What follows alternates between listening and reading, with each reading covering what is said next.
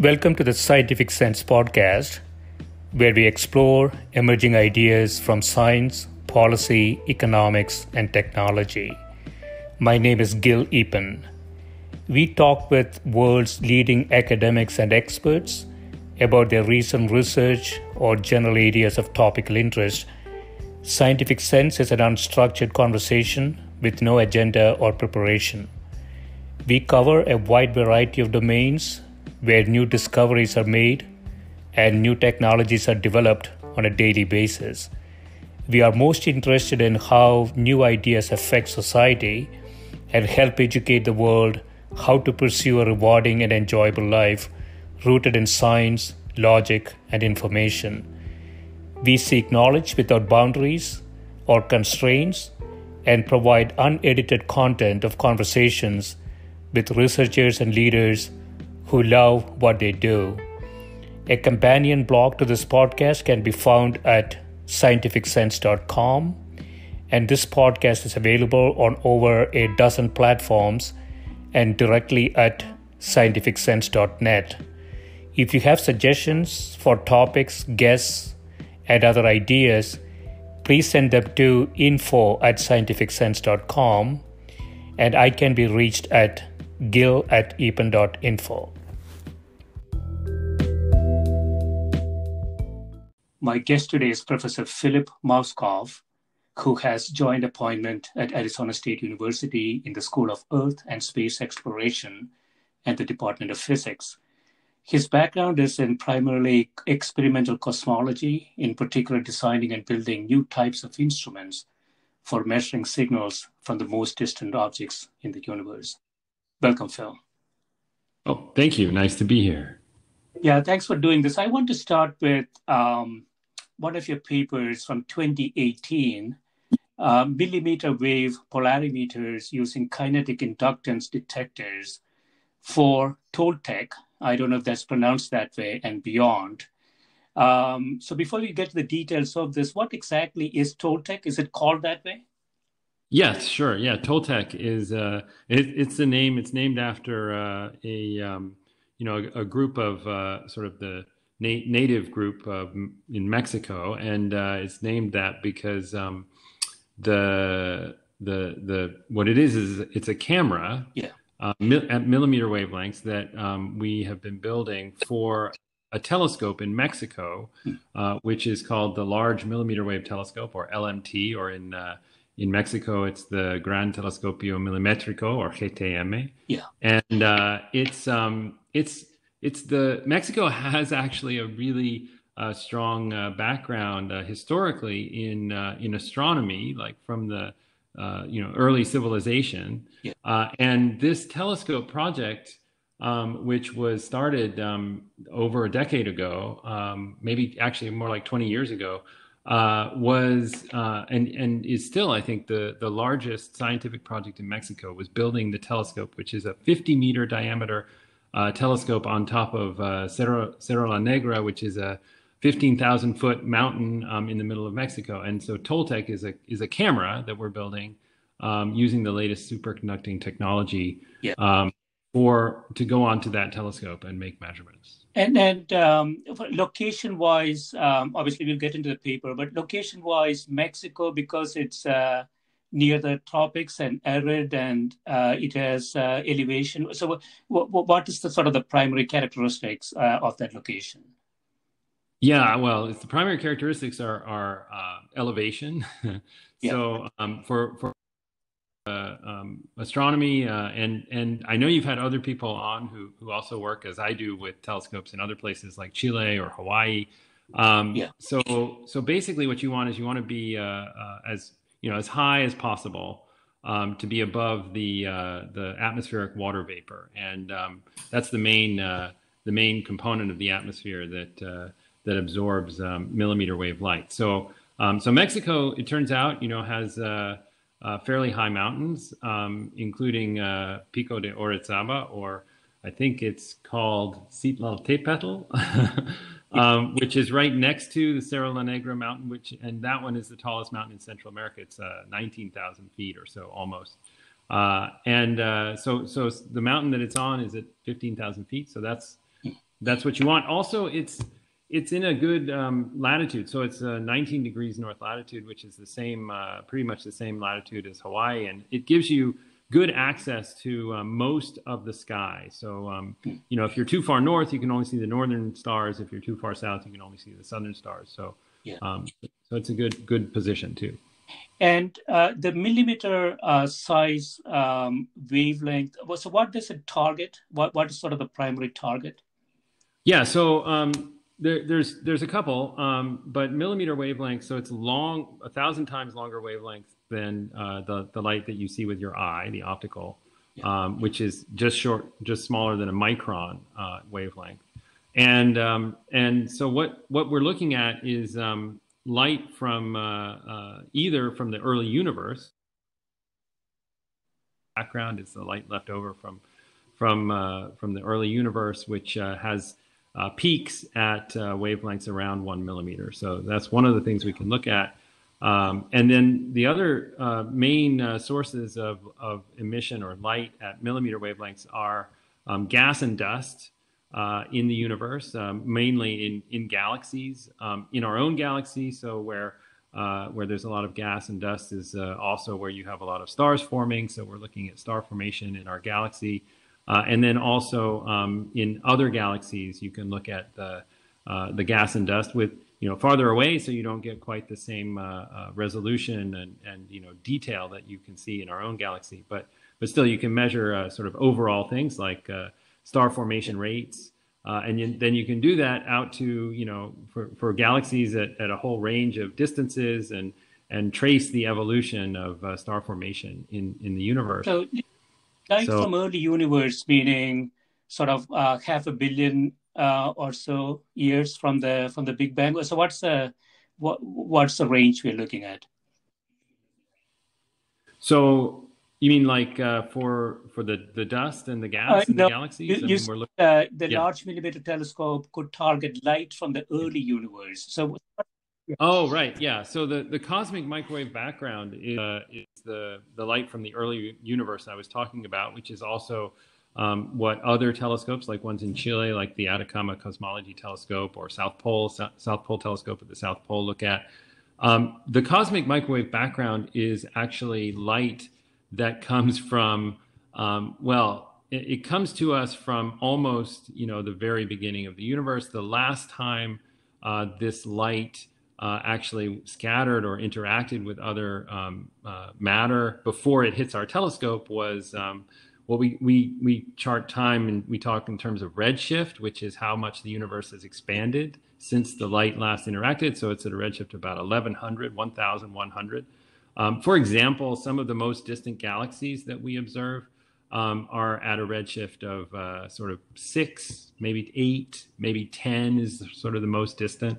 So it's 100 times, the universe has expanded 100 times more since that light was last sort of scattered than any light from any gravitationally collapsed object like a galaxy. But actually the light, so and that corresponds to a time about 400,000 years after sort of what we call the Big Bang, which is, you know, as far back as you can go, so 13.7 billion years. But that light was around from the, you know, pretty much the very beginning, because the cosmic microwave background light mostly comes from, it's left over from the annihilation of all of the matter and antimatter. When that happened in the early universe, turned into photons, and that's the light that we see. Yeah, so it has been kind of moving around for that long, and around 400,000 years, it became clear and they could get out. Right. So the detector on the TolTEC, the kinetic inductance detector, could you talk a bit about the technology there? Sure. Yeah. So this is actually something that I really enjoy and spend a lot of time working on, is the development of technology for astronomy and other things. And so this is and often we're doing this using superconductors, because this superconducting devices can give you the best sensitivity and the lowest noise. So this is a superconducting detector that that works by it's very, very simple, and in a way, it's kind of something that I invented with a grad student.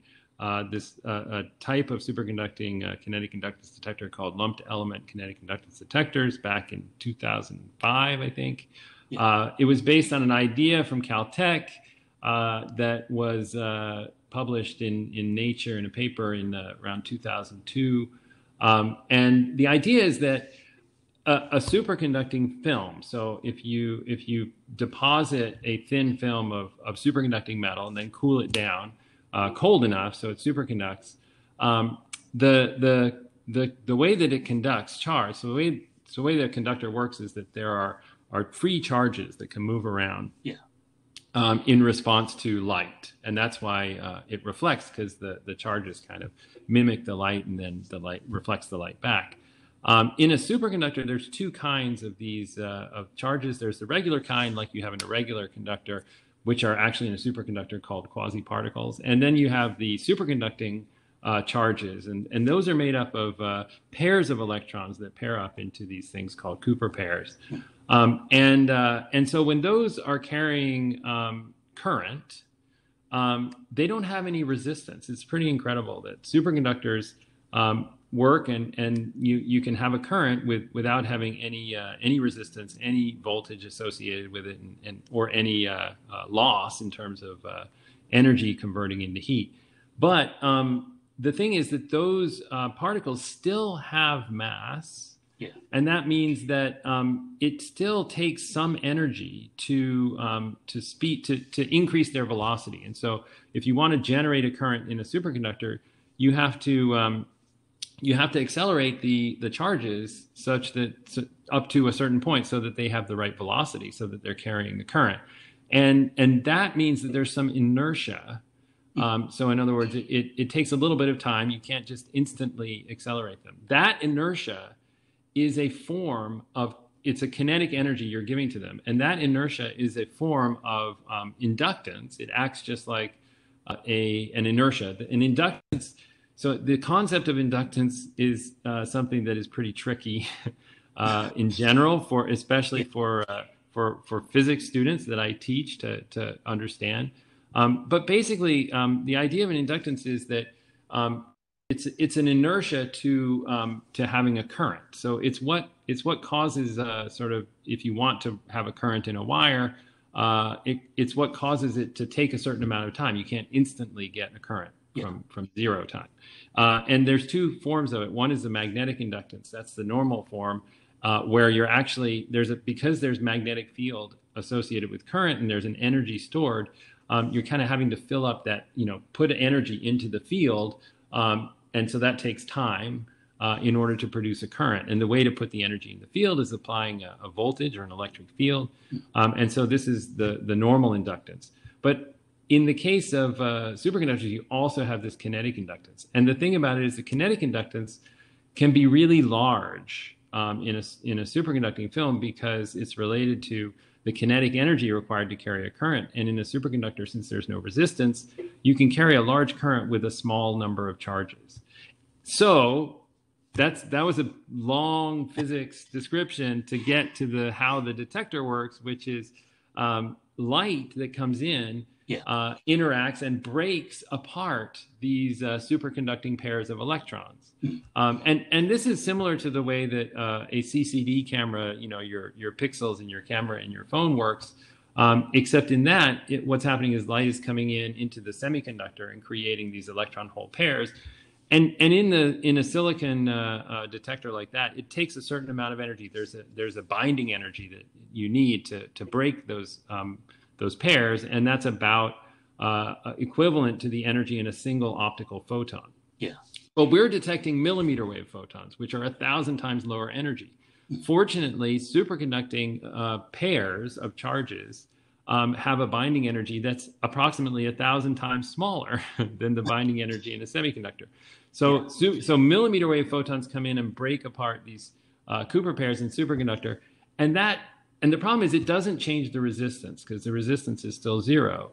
But what it does change is the inductance, because it changes the inductance is related to the number of these Cooper pairs or these pairs of electrons that are carrying the current.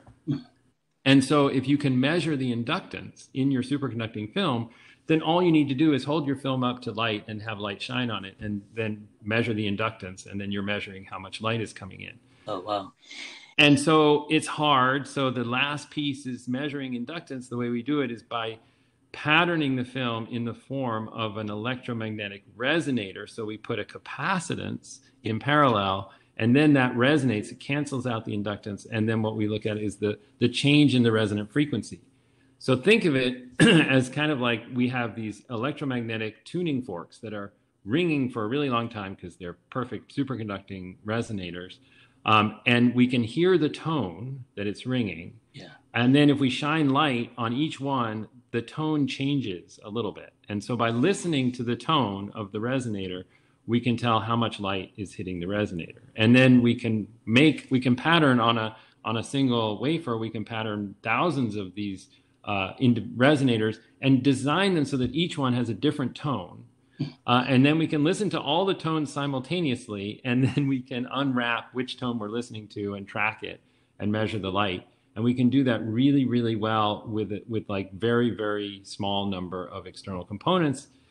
And so this is a really kind of revolutionary style technology, because detecting these long wavelength photons with low energy, it has been, it is more difficult than it is to detect the optical type photons. Yeah, it almost sounds like this is a necessary requirement, right? So let me see if I understand it, Phil. So inductance is very much like inertia.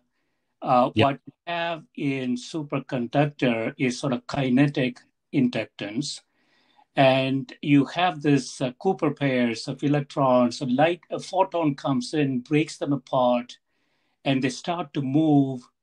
And that movement results in somewhat of a differential change in inductance. Do I understand it?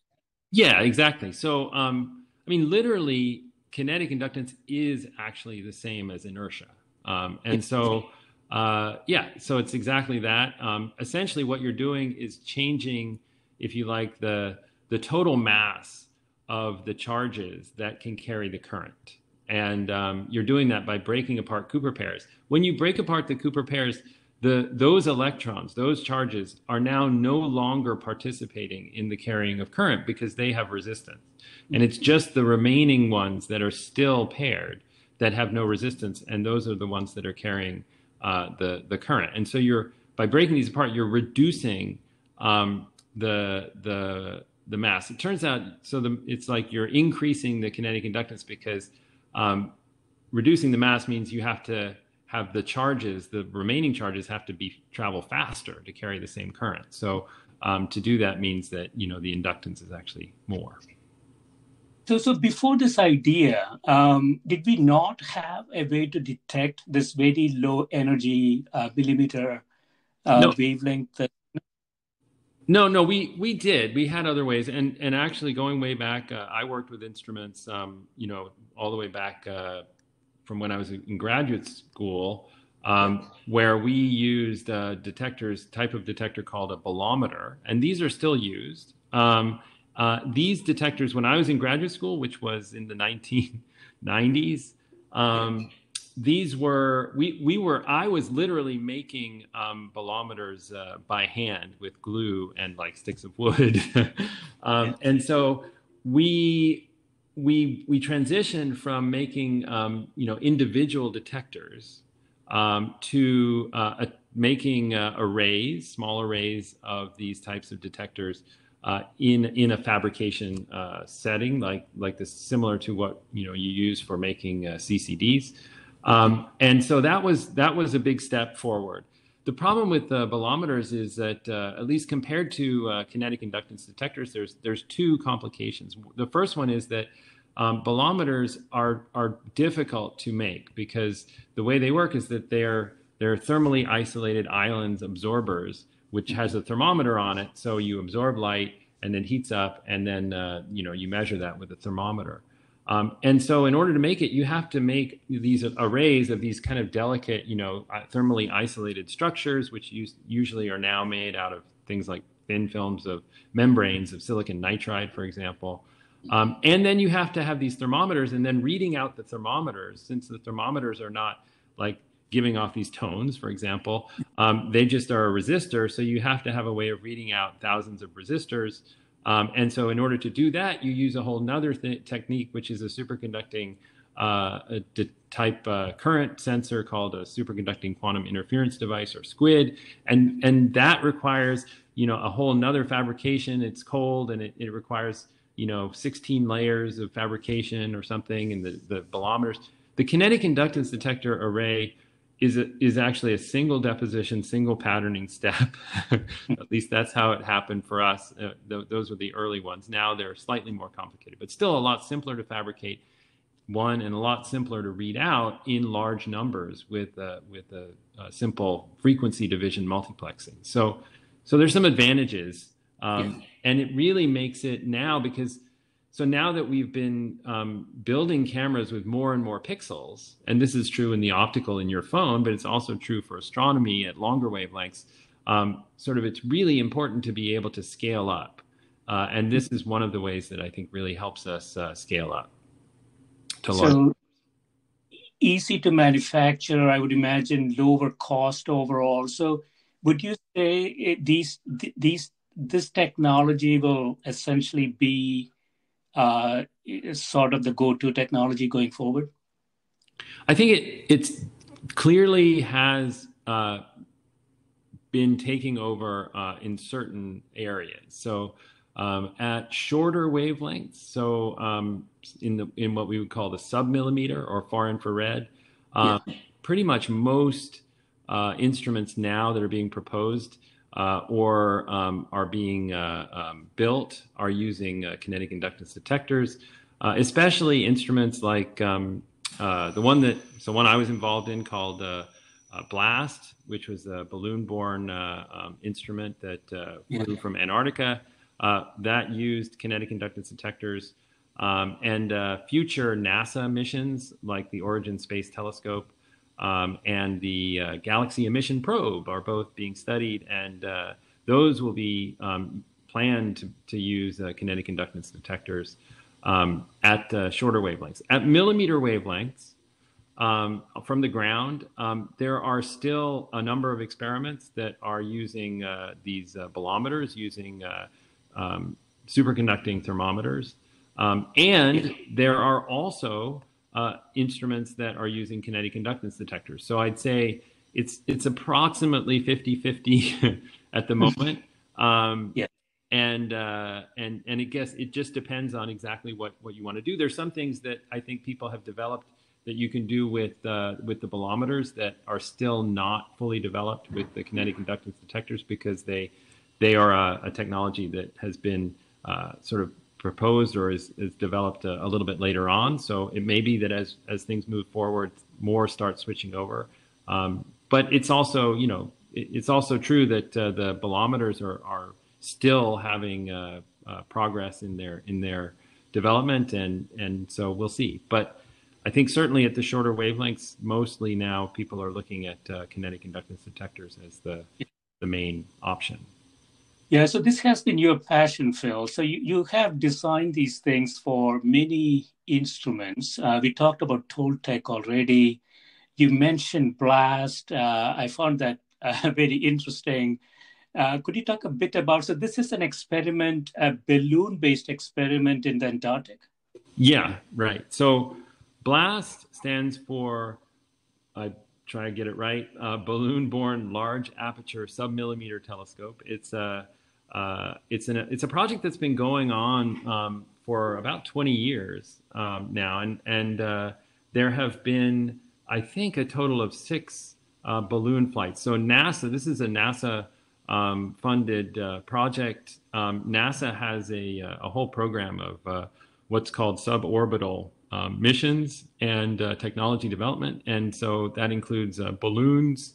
So they have these giant helium balloons. They're the size of a football field when they're fully inflated, and they fly and carry up to about 5 or 6,000 pounds up to way out of the atmosphere, up to 3 millibars pressure, so above 99.7% of the atmosphere, and that's about 35 kilometers above the ground. So it's much higher than any mountain. And so Blast has flown on one of these balloons. Blast is it's been up to a 2.5 meter primary mirror. So this is a big telescope, similar in size to the Hubble, and it has a camera with again 3 colors, and each one of the colors has not only, it has basically polarization sensitivity, so it can see, it can distinguish the polarization of the light. And we had our last flight a little over a year ago, January, just before the pandemic, from Antarctica. It was with these 3 arrays of kinetic inductance detectors. And it was after a long campaign, and yeah, I have this blog that I took because I read the blog. Yeah, I can really imagine the number of times you tried, and so many things have to come right for it to work, right? Yes, it's a challenge. Just the launching of this giant balloon is very challenging, because the wind conditions have to be just huge wind sail. It's literally the size of a football field. It's like, incredibly long. It's somewhat fragile, and it's trying to pull up a 6,000 pound thing. So the launch is very challenging. The instrument, it requires cryogenics, so it's got liquid helium, so you have to do helium fills before launch, and it's a lot of work. It's mostly done by graduate students. So this is for NASA. It's a high risk activity, and one of the main purposes is training the next generation of scientists and engineers, and also testing new technology. So one of the things that was successful. Go ahead. It's also cheap labor. And it's cheap labor, yes. To be a graduate student, you have to be able to solder and live off of a fairly low stipend. But it's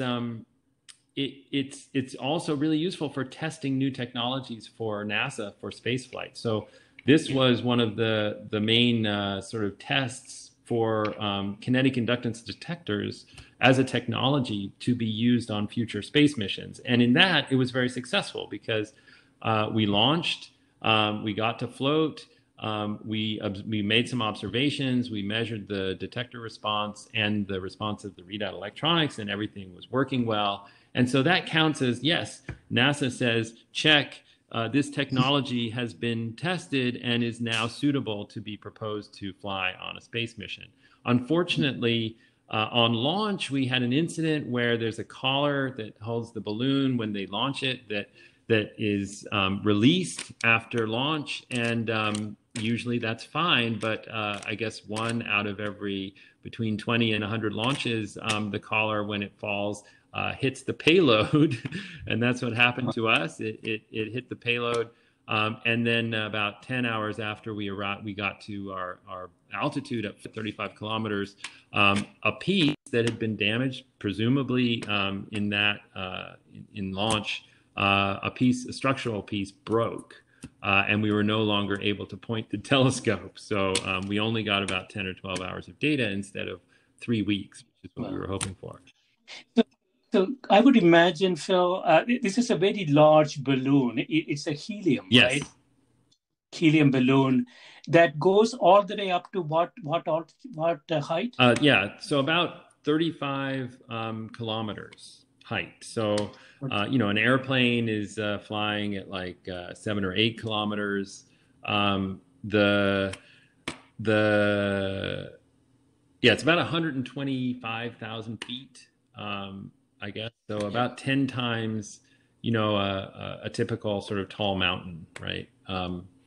Higher, and it's not quite in space, but at that height, the sky, even when the sun is up, is completely black. There's very little atmosphere. As I said, it's about 3 millibars. It's similar to, or maybe slightly more than, slightly less than the atmospheric pressure on the surface of Mars. So it's enough in space that you can basically do a lot of astronomy that you would normally need to be in orbit to do, but you can do more cheaply from the balloon. But as I said, it's also riskier, I think, than normal launches of satellite telescopes. So the mission that you flew, you got some data. You say here, polarized thermal emission from interstellar dust revealing magnetic field structures in nearby giant molecular clouds. So did we actually get some real data from the mission that flew up there? We did. We scanned across. We did some scans on the sky when we were still able to point, and we detected while we could see it while we were there, and then since we've been working on doing sort of more detailed map reconstruction of the data after the flight. So we have some sources that we've measured. We've also got data from a previous flight where we measured some sources and magnetic fields or polarized dust emission, and then inferred information about magnetic fields in star-forming regions.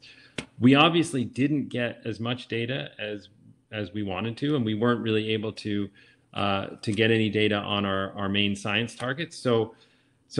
But since we proved the technology works, we are currently, proposing still, and we had a proposal that was into NASA that was, it was very well rated, but there were a limited number of missions selected for the last round. So we weren't selected last time. We were encouraged to reapply to fly another version, rebuilding and doing this again to do a more comprehensive survey. And I think, part of this is this was the first test of the new detector technology and a lot of other things. So we're a lot more confident that now, if we get the go ahead, that we'll be able to fairly quickly rebuild an instrument that is even more capable and actually get all of the science that we were hoping to get with this flight. And how much time would you typically have in a flight? And how do you bring it down? You're essentially releasing the helium to bring it down? Yeah, that's what they do. So in Antarctica, the balloons are launched in the Antarctic summer. The sun is up, which provides your energy through solar panels on the back, and we point our telescope away from the sun. Where, as I said, the sky, at that altitude is black enough. It's pretty much perfectly black. There's very little scattering. And in Antarctica in the summer, the winds take you around at 120,000 feet. The winds take you around in a circle. And so after between 10 and 14 days, your balloon that you've launched comes back around to, relatively close to where you launched it from.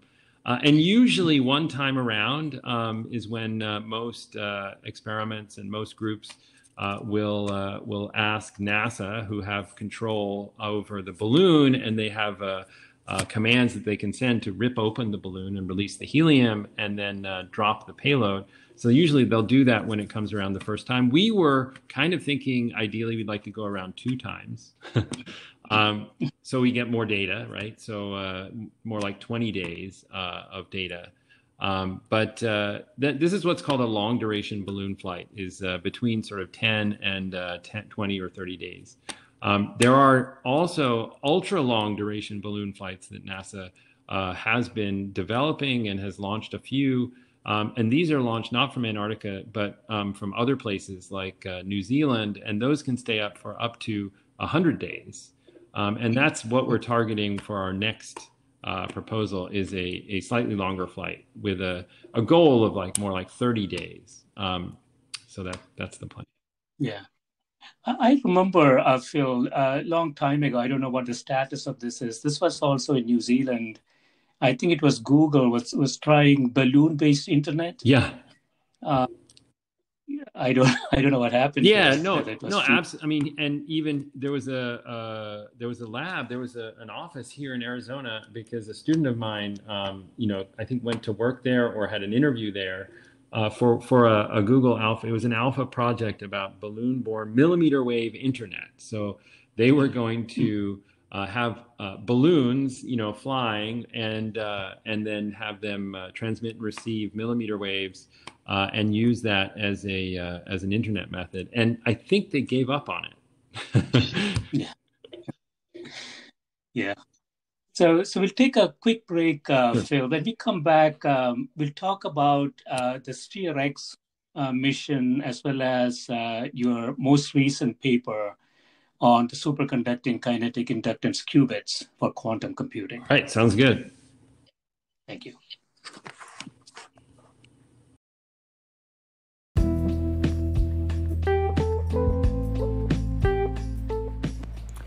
This is a Scientific Sense podcast providing unscripted conversations with leading academics and researchers on a variety of topics. If you'd like to sponsor this podcast, please reach out to info@scientificsense.com.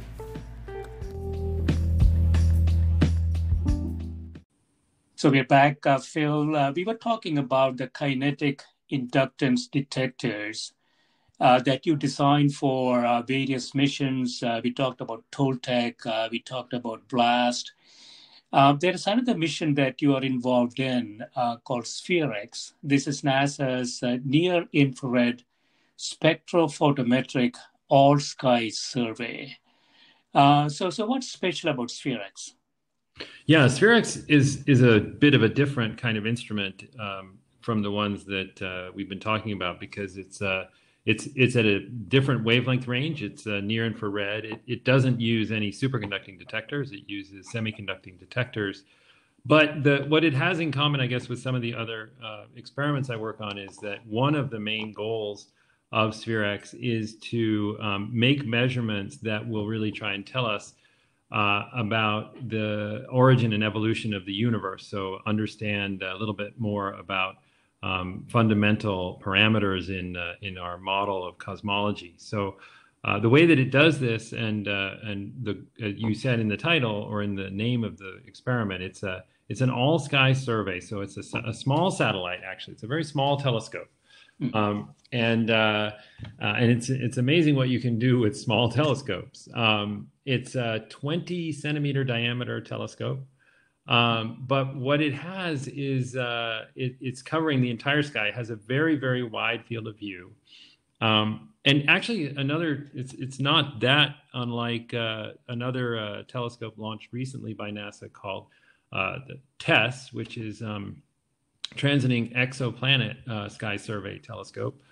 And that's also a relatively small telescope, say, compared to the Hubble.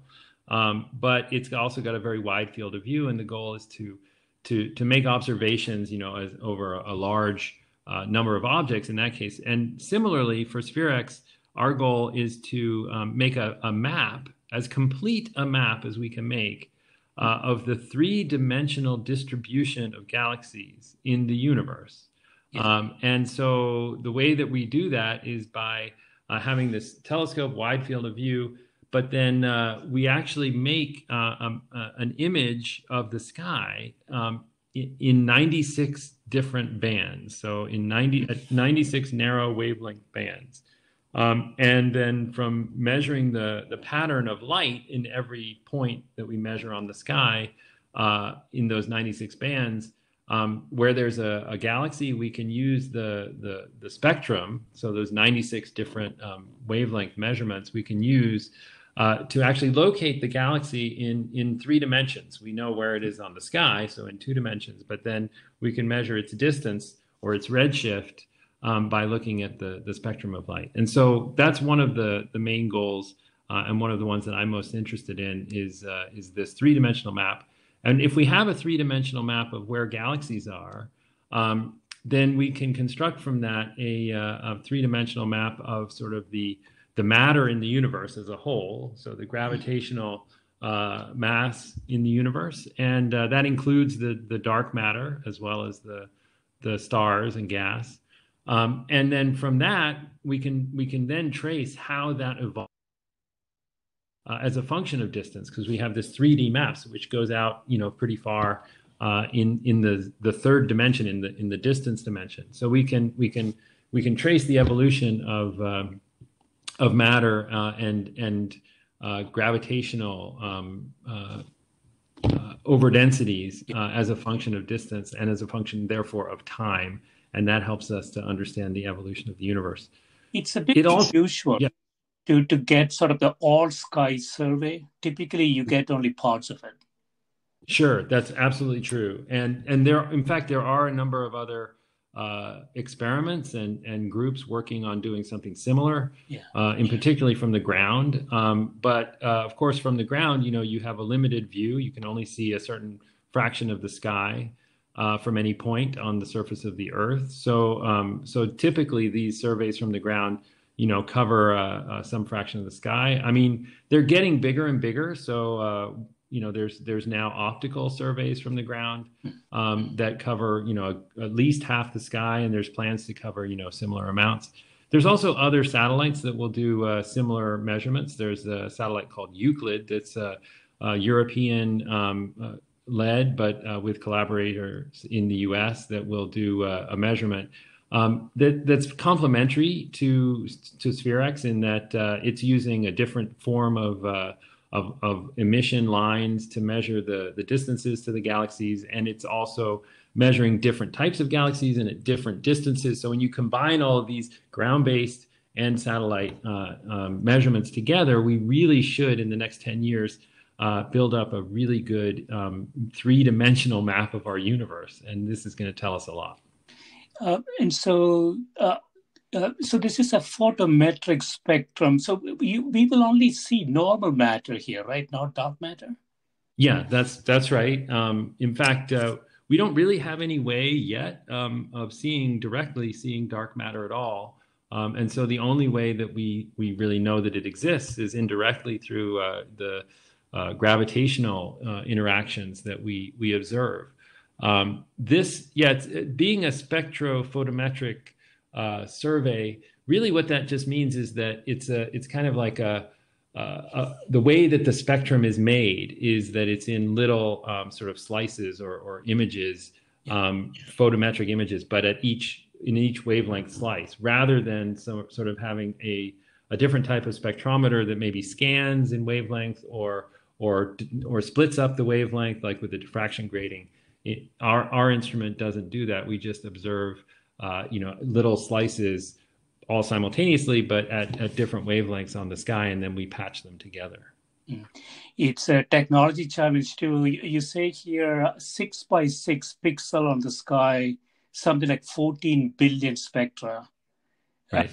Is the expectation. So just there's a sheer amount of data and processing that, I would imagine, is a challenge. Yeah. So I think you mean 6.6 arc seconds on a side is the size of the pixels. Yeah. And that's so an arc second is 1/3600th of a degree. So it's about 1/600th of a degree by 1/600th of a degree per pixel. That's actually not super small in terms of pixels for optical instruments. I mean, the resolution of the Hubble Space Telescope, this is where we have a small telescope. The resolution of the Hubble Space Telescope is better than an arc second. So we're low resolution on the sky, but it's still a large number of pixels on the sky. And then each pixel has, as I said, 96 different wavelengths that we measure. So in total, it is actually one of the issues is storing and processing all of that data. So we have a plan for that, but so this is near infrared, and so is that why that type of resolution is sufficient? I mean, the resolution is sufficient for our science goals, which are since we're interested in measuring, the large scale distribution of matter in the universe, we're not this mission is not sort of focusing in and trying to resolve, very fine structures anywhere in the universe or in our galaxy, like you are with other instruments or missions like Hubble or James Webb. So it's a survey instrument. The near infrared is important because it's two things. So first of all, it contains the wavelength information that is useful for us that we can use to measure these distances to these galaxies. And secondly, I suppose it's complementary to ground-based measurements because covering this range of wavelengths in the infrared is not possible from the ground. There's only some narrow atmospheric windows that you can look at in the ground. So we can cover, this wide range of wavelengths that is completely inaccessible to ground-based telescopes. So how does it work, Phil? So when you look out in the sky, you're looking back in time. And so to get a sort of three-dimensional structure of the universe, you have to look at the same distance in all directions, right? Am I understanding it? Yeah, I mean, basically, the way that we construct this three-dimensional, image or map of the structure is that, it turns out that there are lots and lots of galaxies in the universe, but there's also big gaps, distances between galaxies. Yeah. So any even any 6.6 arc second pixel on the sky, most of them, you don't have a galaxy in that pixel. And so there's still over 100 million galaxies, at least at a certain brightness level. So as you look, to fainter and fainter galaxies, you see more and more, and this is what you see in like the Hubble Deep Field, for example. But we are interested in primarily the brightest galaxies, the biggest galaxies, and so there's like 100 million or a few hundred million on the sky that we'll see, and that's maybe one every 30 or 40 pixels on the sky. So we're going to construct this map by taking the sources that we see and knowing where they are, both in the sky, which pixel they're in, and how far away they are, and then sort of putting that into a three-dimensional model, and then using that model as a way of what we will see in there is filamentary structures where you have multiple galaxies all arranged in filaments. We'll see big bubbles and holes and voids, and we'll see all of these different structures just by putting dots, pinpoints in three-dimensional space for every single galaxy that we observe that is brighter than a certain brightness or more massive than a certain mass or that kind of thing. Yeah, the confusion I have, I'm sure I'm missing something. So when you see a galaxy in that pixel, 1 out of 100 pixels, each of those pixels that shows a galaxy, they're showing it at different times, aren't they?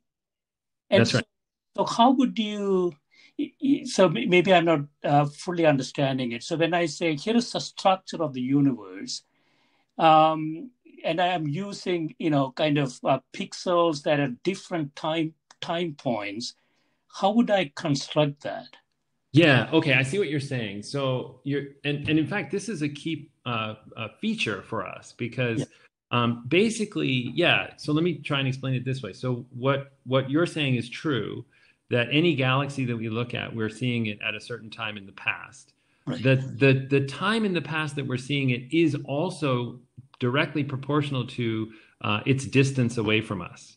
So so we can make this three-dimensional map, but each spherical sort of shell around the Earth, right, is like a two-dimensional set of galaxies at a certain time in the past, right? And so this is exactly what we're going to do, is we're going to analyze the data looking at each time slice. So each time slice is like a surface of a sphere around the Earth, right? So we're looking at all of the galaxies that are a certain time, we're getting light from a certain time ago, which is the same distance. And we're going to look at those galaxies and then see how that changes, how that the pattern of the galaxies and the mass and everything, how it changes as you go outwards in slices or farther back in time. And that's basically tracing the evolution of matter and formation of structures in the universe throughout time. So sort of the outcome, the output could be sort of a movie then, right? Not Sure. just so we can kind of see how things evolved over time. Yeah, and in fact, on the SphereX webpage, I believe there are movies which are flying through a simulated set of galaxies. And as you fly through, you're flying not only, in space really, but also forwards or backwards in time, depending on whether you're flying towards us, the Earth, or you're flying away from the Earth. And so exactly, you could make a movie, and there's various ways to visualize, what this map will be telling us. Bill, are there any sort of theoretical questions that we might get insight to? Are there any objectives there? Yeah, there are. So as I said, we're interested in learning about the evolution of structure in the universe. And also we're interested in learning about the distribution, so how matter is distributed throughout the universe. And one of the key kind of things that SphereX is really should be very good at and is highlighted is looking for any anomalies in the distribution of matter that might be there. And by anomalies, what I mean are things where, there are either big excesses of galaxies or big areas where you have, really, really few galaxies, more than you would expect from kind of what's called a Gaussian, random noise. Yeah. So one of the things that SphereX is really going to be looking hard for is evidence for something called non-Gaussianity. And as I said, that's deviations from this, randomness. And non-Gaussianity is important because if there is it's predicted that there should be some non-Gaussianity if you believe certain models for what happened in the very early universe. And so we still don't really know that much about what happened in the very early universe. So detecting any kind of non-Gaussianity or deviations from, this kind of just pure randomness would actually be a window into really, really early universe stuff, which is also related to possibly very high energy physics. So that's kind of the ultimate goal. It's also very challenging. So, we'll see how it works. I can't quite remember, Phil, but there was a feature called the Great Attractor or something like that that seems to be pulling in galaxies. Is that still true? Yeah, there are. I actually remember going to one of the first talks when I was an undergrad student about this at Harvard, because that's where some of the people who were really pioneering this kind of survey. This is called a redshift survey, and that's exactly what SphereX is doing. And some of the very early redshift surveys were uncovering things like the Great Attractor. This is nearby distribution of galaxies and places where there are concentrations of large numbers of galaxies. Obviously, the nearest concentration we're in is called the local group, but then the Great Attractor is like another nearby concentration. There's a supercluster in the constellation of Virgo. I think there's Perseus that has the supercluster. I'm not super familiar with all of the nearby structures, but that's definitely exactly what we're talking about with SphereX. It's just extending from these nearby collections of galaxies sort of out to not really quite to the limits of where first galaxies formed. SphereX will really only go out to sort of a redshift of about 1, Whereas some other experiments will go even farther. James Webb will be looking out to the very first galaxies, out, as I mentioned before, out to redshift up to 10 or even more. But yeah, a complete map out to redshift 1 that would comprise more than 90% of the total volume of the observable universe. So it's a lot of the volume there. Yeah, it is still the observable universe. We are still limited by that. But I guess if we can see that, we could potentially extrapolate from there to the complete universe. I mean, I think there's the possibility that one day we might understand enough about about cosmology, especially in the very early universe, to be able to extrapolate to what the universe that we are not yet able to see might be like. There are also other possibilities that if there is some topology, some complicated topology to the universe. We might actually see evidence for that in various things like the cosmic microwave background. If there are certain patterns there, we could perhaps figure out what the overall topology is. But it is also possible that we just won't ever really be able to know what lies outside of the universe that we can observe with light and within our light horizon. So because it takes light a finite time to reach us, and the universe is only a finite age, then that limits our ability to see. Yeah, and there was some speculation around sort of colliding universes that might show up in the CMB. Mm-hmm. Anything like that we might be able to get some data on. Well, yeah, I mean, so that would also be something that potentially could give signals in this matter distribution map. Yeah. And it might give some signals, there might be some sign of something like that in the SphereX data. I would say it's less likely. I think it's because the CMB is actually covering, pretty much our entire horizon size. It's probably our best bet for seeing things like that. So SphereX is better for seeing effects that show up, for example, as these non-Gaussian non-Gaussian effects in the distribution of matter. Right. Yeah, so I want to finish up with your recent paper, Phil. This is another area of interest for you. Design of a W-band superconducting kinetic inductance qubit. So there is a big race in the area of quantum computing, universities and big companies.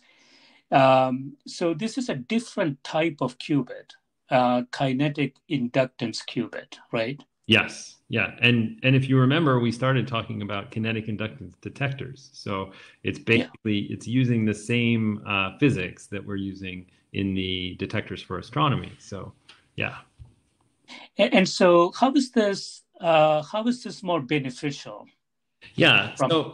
So it's, as I said, the idea is comes out of the types of things that we use for astronomy detectors, but it's replacing. So it's a superconductor, right? It's still superconducting, and there are currently one of the best types of quantum computing systems that people are working on is superconducting quantum computing systems.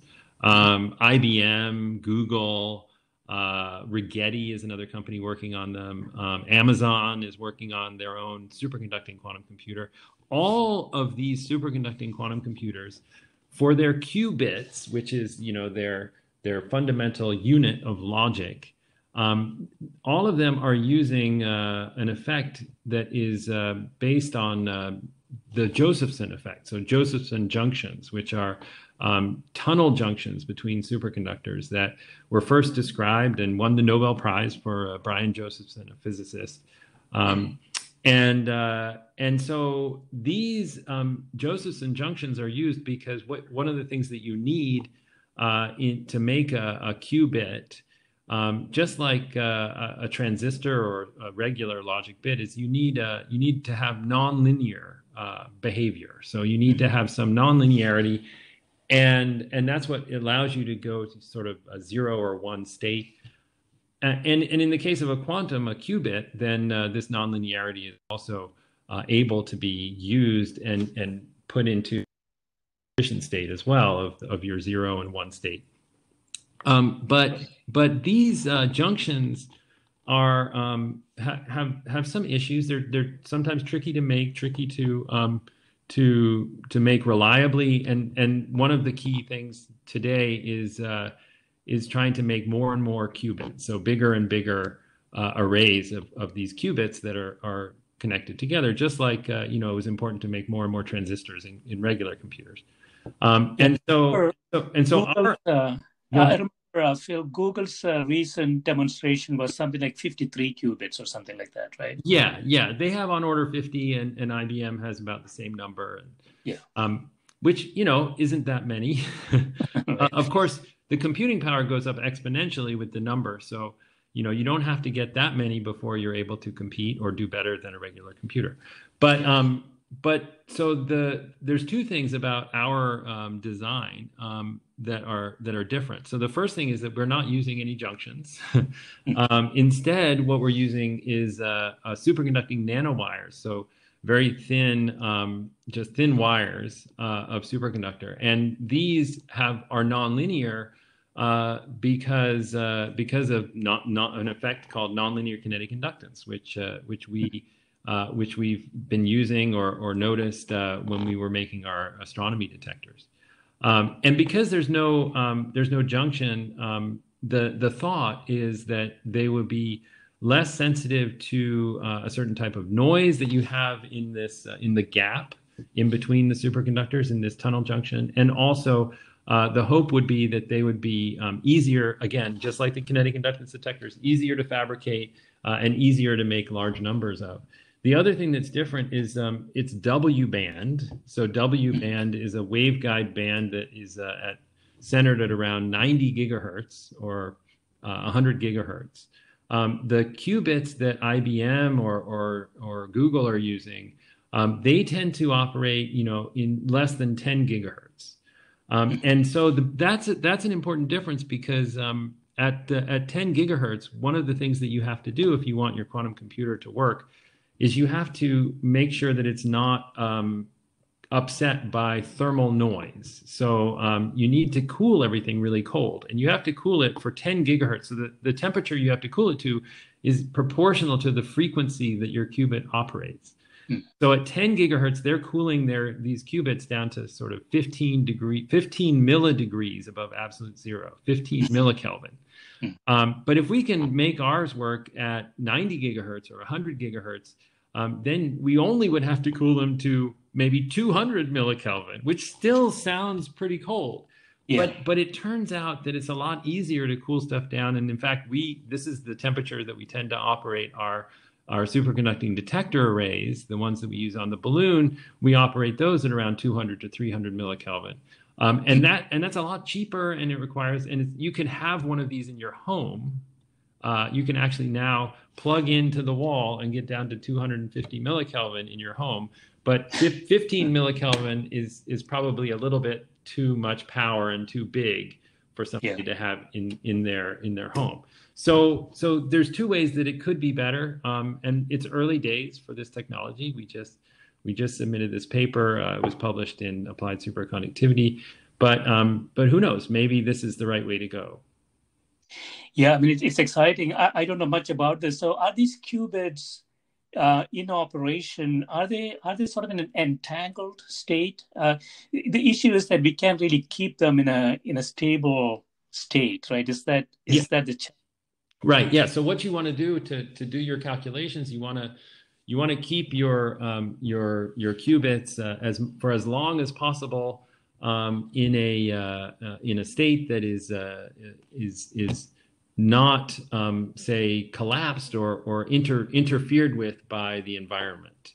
And usually the environment means any kind of thermal disturbance. So You can think of a quantum system as sort of being this like pure kind of system that could be entangled, and you could have multiple states existing simultaneously. I guess like in Schrodinger's cat, your cat being alive and dead at the same time, although that's, I think, a bit of a stretch. But that at some point, the rest of the environment, the rest of the universe surrounding it, destroys that. Coherence is called. So what you want is, you don't want to have decoherence. And so the higher the frequency that your qubit operates, the less sensitive it is to decoherence from the environment, which is why atomic qubits. So there are certain types of qubits that work with optical light, and these can work at room temperature because the thermal radiation, from the room is much lower energy, say, than the energy of the qubit. But superconducting qubits obviously have to work cold enough that your material is superconducting.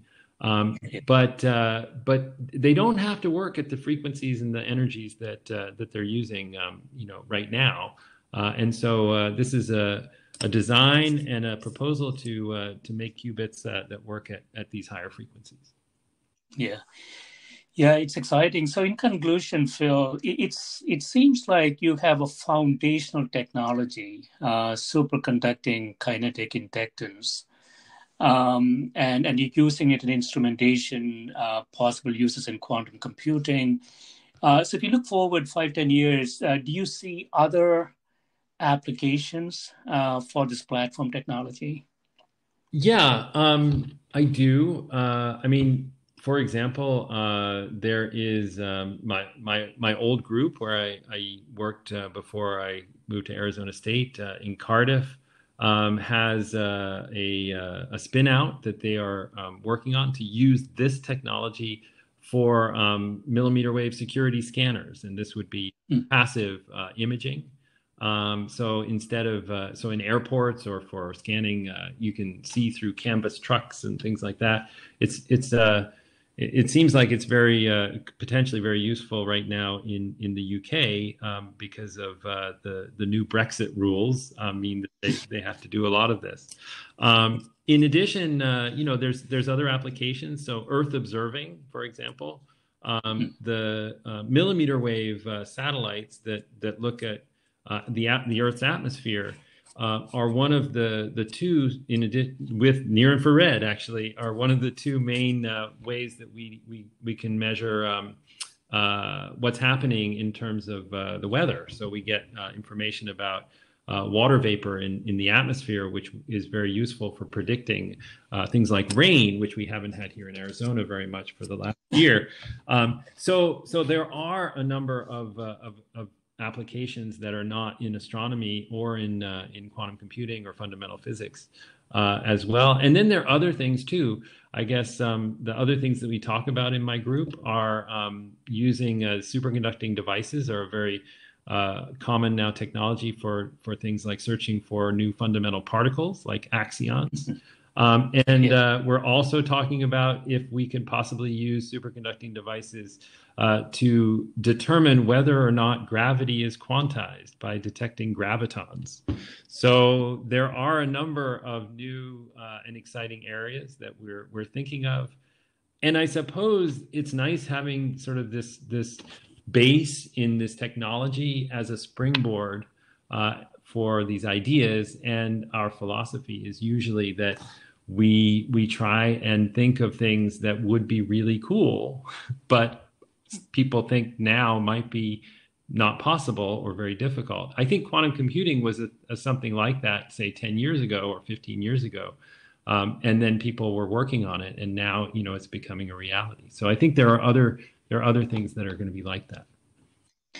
And I would think, from a material sciences perspective, as we get higher temperature superconducting materials, that is going to propel this even further, right? Yeah, no, definitely. There's a lot of applications out there for higher TC materials. It's a very exciting time for that as well. And I know that there's records being broken. So we follow those developments very keenly. I mean, I guess one of the materials that we've talked about using is not that high TC, but it's one of the highest TC sort of standard superconductors, or metallic ones, called magnesium diboride. So that's something that is possibly going to be next. And I guess the other thing, though, is it's also that there's been developments of cryogenic technology. So the fact is, it's a lot easier now to go and buy an instrument for not a lot of money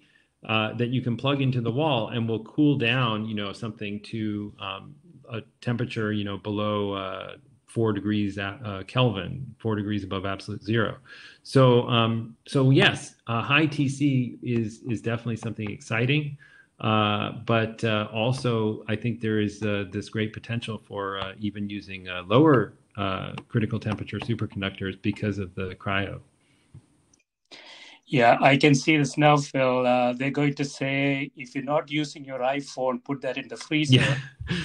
It's running a quantum computer in there. It's just a matter of time, I think. I'm not sure that the cryo will get that small, but that would certainly be something worth paying attention to. Yeah. But yeah, this has been great, Phil. Thanks so much for spending time with me. Sure, no problem, Gil. Thank you. Thank you.